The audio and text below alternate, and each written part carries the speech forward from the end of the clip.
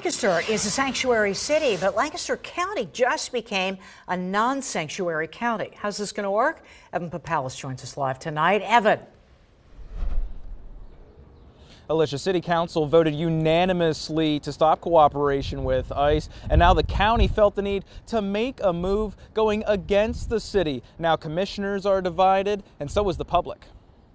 It's a serious problem, and that's why we thought that it was important to do this. A 2-to-1 vote establishing Lancaster as a non-sanctuary county in a move that counters the city becoming a so-called sanctuary city. This is not a local county issue to address.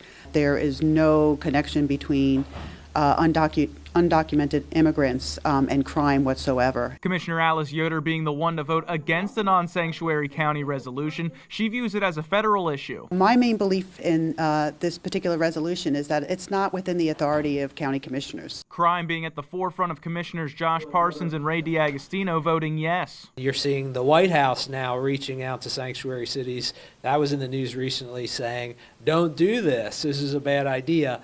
And at that same time, Lancaster City is taking the opposite course, which is saying we're going to become the newest sanctuary city. Mayor Deneen Sirachi chimed in responding to the commissioners' move, saying, quote, "I am glad to reassure the commissioners that the city will continue to follow all applicable laws and comply with federal immigration enforcement when required by law. Otherwise, we are leaving federal immigration enforcement to federal officials." The move 3 weeks ago is a step towards protecting undocumented immigrants, allowing them more access without fear or deportation after the city cut ties with its cooperation with ICE in most cases. We're talking a total different immigration than we've ever seen in the United States. And it's a shame that people, policies, and this resolution exploits these fears to garner support. I think what we're failing to understand here is there was a legal process that all of those immigrants went through. Concerns of folks spending thousands and thousands of dollars and waiting years to become legal citizens when others are coming right on in. I would like to be able to support illegal immigration,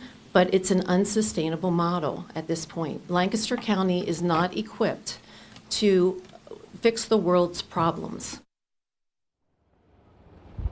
Now, neither the city nor the county have a say over the other. Issues will be resolved by law enforcement and immigration enforcement. In Lancaster, Evan Papalis, ABC 27 News.